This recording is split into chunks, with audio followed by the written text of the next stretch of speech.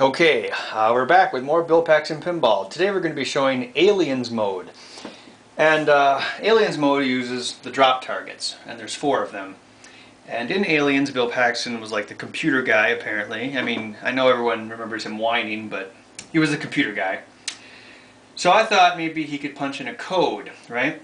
And then also in Aliens, they had the guns with the LED displays for the bullets.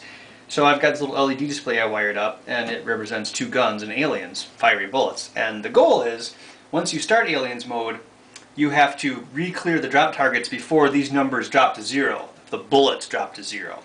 And if you do that, you enter like the overtime mode or the wizard mode or whatever you want to call it. So yeah, here's a demonstration. Oh, wrong button. Ready to get it on. Sheet this up low. Run a bypass.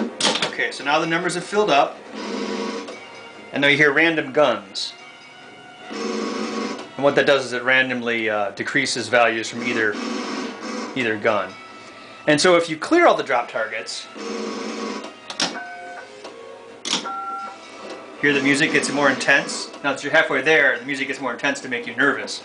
Anyway, if you do clear it, you get this number times 000 or whatever as a score. So the sooner you clear it, the higher your bonus. And I can adjust how fast it decrements later on to change the difficulty.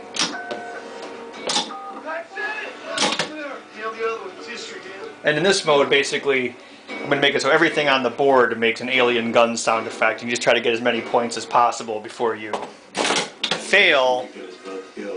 And then, of course, Aliens mode is now over. So yeah, that's Aliens mode.